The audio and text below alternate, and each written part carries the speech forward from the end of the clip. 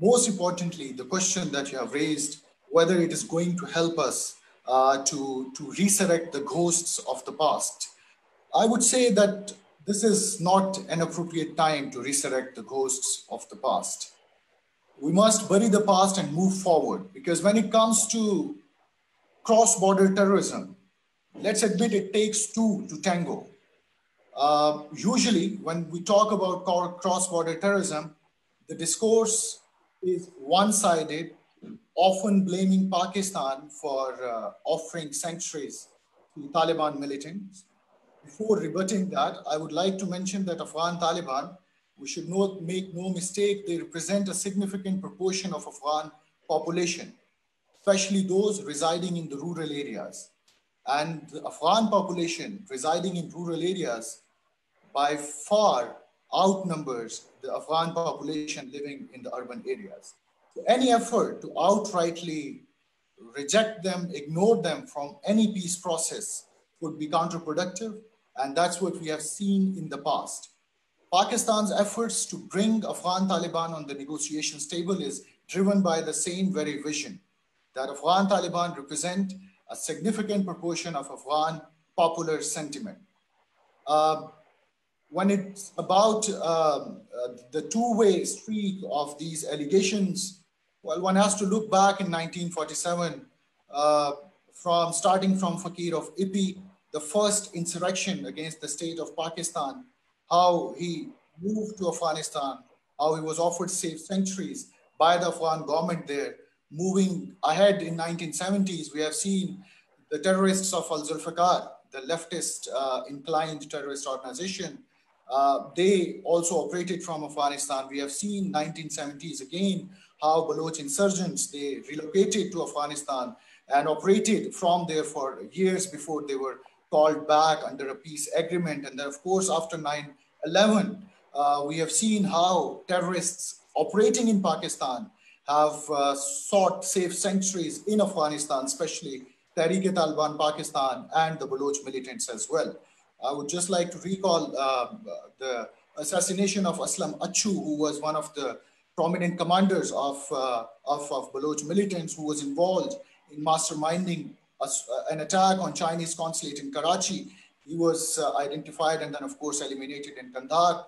And then recently the release of Maulvi Fakir, a prominent TTP commander from Kabul prison. It raises a lot of question, of course, but is this going to help us, the name calling at this point in time? I would say certainly not. What we have to look at, we have to look at the factors that combine both countries, that unite the both countries. And I would agree with my co-panelist who just spoke before me, that there's a lot that binds us than what divides us. And Ambassador Najibullah rightly spoke about those civilizational linkages spanning thousands of years between Afghanistan and Pakistan, whether it's about religion, whether it's about cultural affinity, whether it's about language, cuisine. There is a lot that binds Afghanistan and Pakistan, and this is high time that we build on that legacy of thousands of years. And how we can do that? We can build on that civilizational linkages, firstly, by transforming our border from a barrier into a bridge. One reason that we have not been able to leverage upon civilizational linkages with Afghanistan is our tendency to treat our border with Afghanistan as a barrier, not as a bridge. That is why politically we lost Afghanistan to India, and economically we lost Afghanistan to Iran. Only 5 years ago, Pakistan's trade volume with Afghanistan was around $5 billion, but it's been reduced to approximately $1 billion, and Iran has replaced Pakistan as Afghanistan's topmost trading partner, and India jumping to the third space.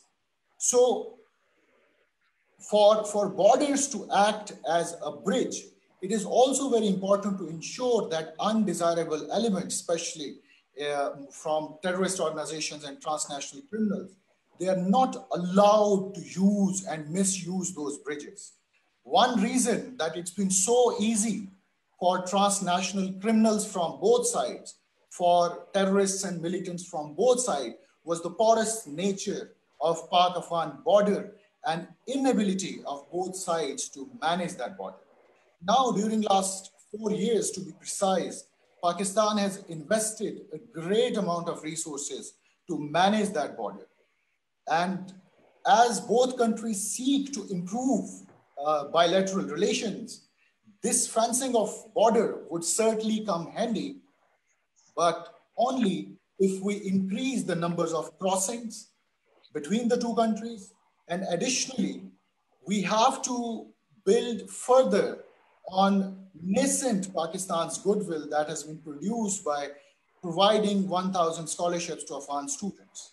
There are thousands of Afghan students who are, of course, studying in Pakistan, and from this forum, I would like to suggest a knowledge corridor on Pak-Afghan border to facilitate the movement of Afghan students to and from Pakistan.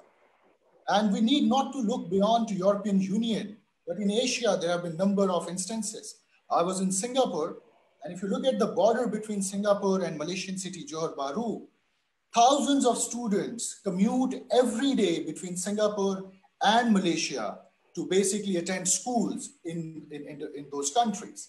So certainly there have been templates globally that one can follow. And if there is a will, there is a way. And certainly on Pakistan's part, there is a strong will to build its relations with Afghanistan, because recently we have rediscovered our national poet's vision, which Ambassador Najibullah rightly mentioned, and which we had gladly forgotten in the past, that Afghanistan is the heart of Asia. If Afghanistan is secure and stable, Asia will be secure and stable. And if there is anarchy and chaos in Afghanistan, its fallout will be felt across Asia. And we will never be able to achieve this dream of Asian century.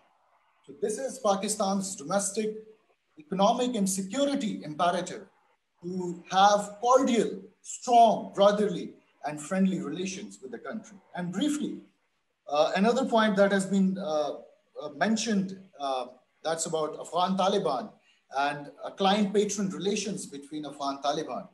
Most of us, we tend to ignore that during last few years, Afghan Taliban have diversified their sources of external patronage.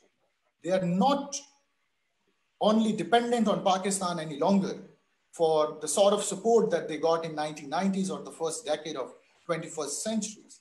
We have seen Afghan Taliban engaging with Iran. We have seen Afghan Taliban engaging with Qatar, China, Turkey, Russia. So going by the same logic, Pakistan has also sought to diversify its policy options in Afghanistan. During last 15 years or 10 to 15 years specifically from Pakistan's People's Party time in 2008, Pakistan has increasingly engaged with non-Pashtun, non-Taliban stakeholders of power in Afghanistan.